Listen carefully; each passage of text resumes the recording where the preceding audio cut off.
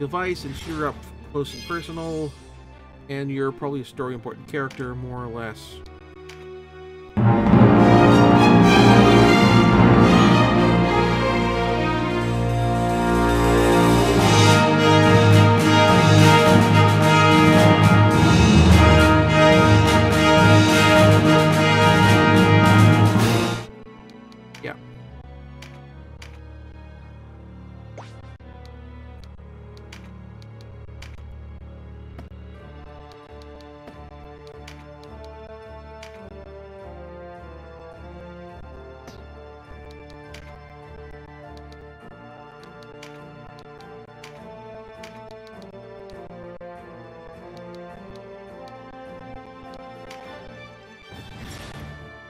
Let's hit... Nope, okay, didn't work.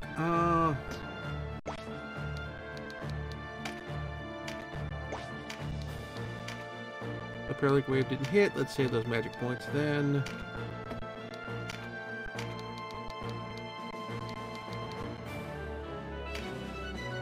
Will that hit a friendly? Yes, it does. Okay, so let's back out of that then.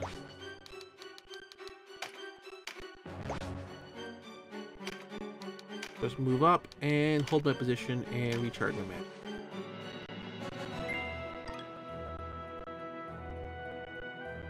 Oh, I got the Beastmaster mark, so I can get that class now.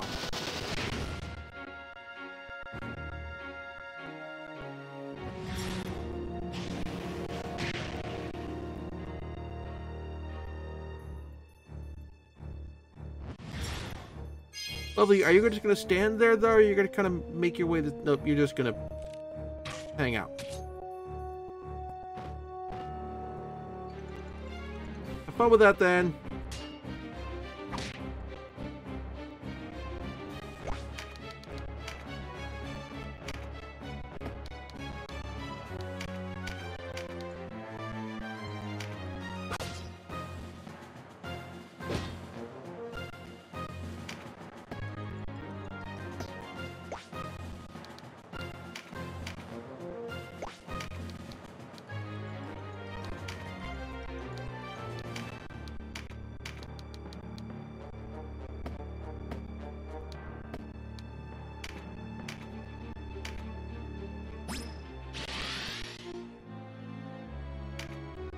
Go with a tremendous shot.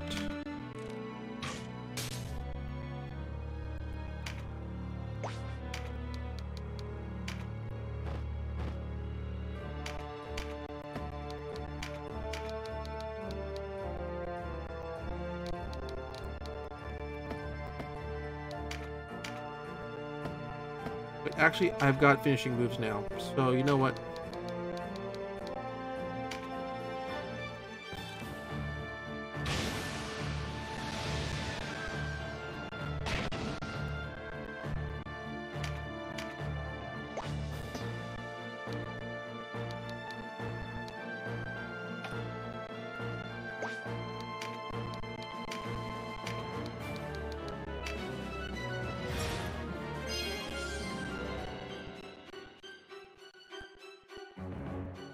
Alright. Let's move here. Actually, you know what? I'm move here for now.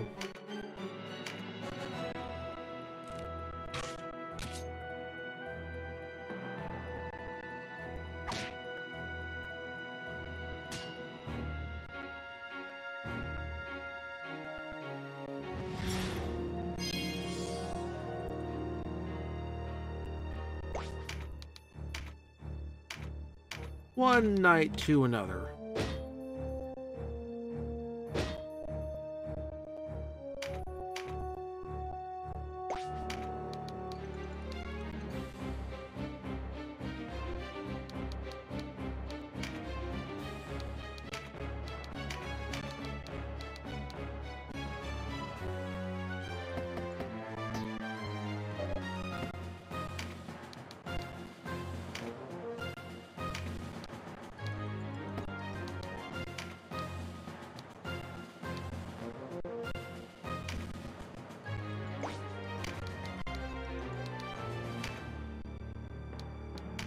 Do I have a clear shot?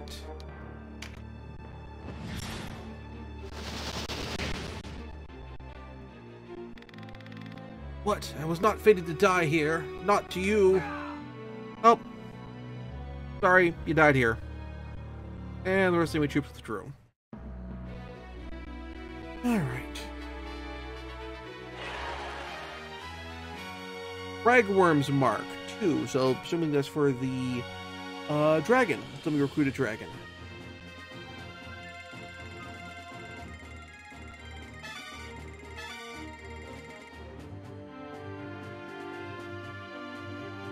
I think it's level 6 is what I need to get to equip the new sword.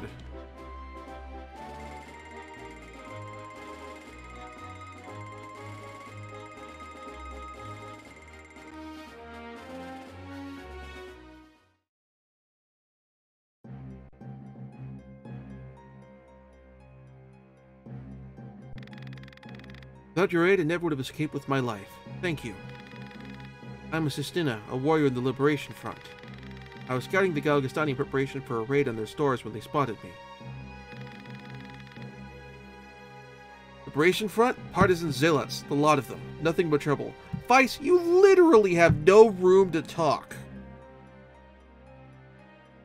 Also, obligatory Monty Python reference. Split us. I always thought it's two sides of the same coin. He is a backroom traditionalist, a group loyal to the late King Dorgula. I heard of them. Not all backroom will support the current regime, after all. Their goals are lofty enough, but their deeds border on butchery. To risk their lives of soldier innocent alike with their subversion means unworthy of their end. Basically, their argument they're making is the Liberation Front is a, for lack of a better, terrorist is like they're painting them as sort of terrorist, or at the very least not a irregular, a paramilitary group, not with uniforms or that sort of thing, as opposed to the Resistance, which has uniforms and fights like a conventional military and that sort of thing. I was wrong. These are lies spread by Branton. He only returned to better times when a man's race and beliefs could not discredit him. Can't argue with that. Their times don't make me laugh. Good enough for those with luck to be born backroom. But we lived then as we do now, insects beneath the boots of our betters. I see, then tell me, why is it that you fight? Okay.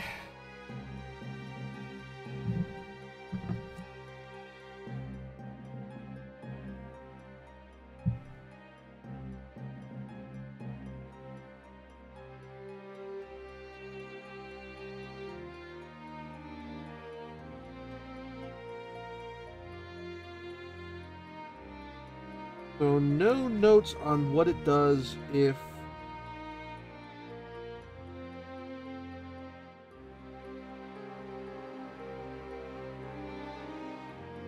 so the notes does if we which ones we suggest. So I'm going to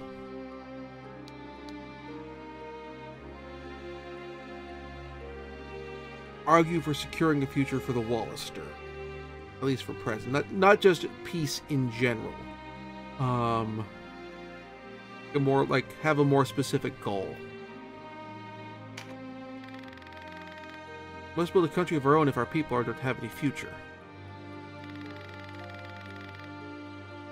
Your words echo Branton's own. You speak of your country, your people, but you care only for yourselves. Well, the thing is, based on the narrative we've gotten so far in the story, is the Wallister population has been a discriminated and oppressed minority for a very considerable period of time, whereas the group that Sistina is part of is currently a persecuted minority, but had previously been in a position of power. and security, power and privilege. And so this puts them at a different situation. Use compromise, turn your back on cooperation. What selfish creature? Like,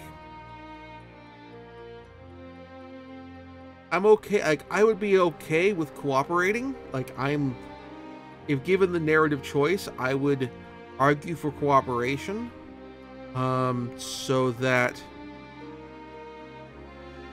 once we had defeated our common enemy, we would have a situation where we could have be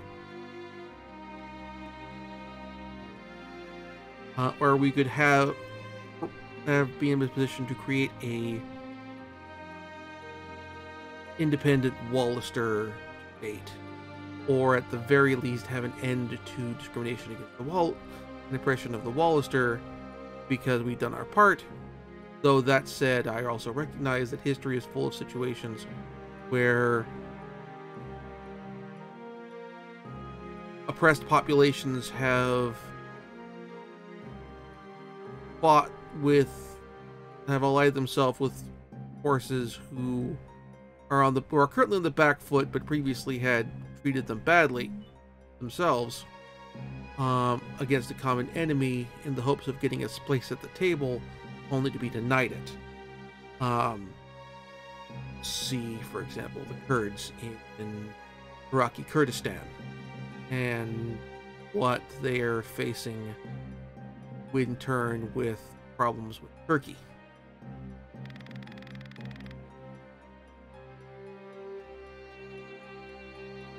Are your motives so pure? I find the stench of backroom dogs difficult to tell apart. Shut up, Vice. Enough, Vice. Such talk leads us nowhere. Thank you, Leonar. Free to go, Sistina, but you must quit this place at once. It's our fight.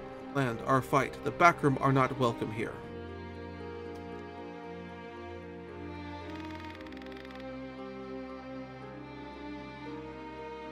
As you wish. We will not stop until the world is made fair and just. One day you will open your eyes. Well, again, from the historical notes we've gotten so far, the backroom were in a position of power and privilege. The Wallister weren't. You'll see that only by putting aside vain desires can we usher in an era of true peace. Go now and do not return.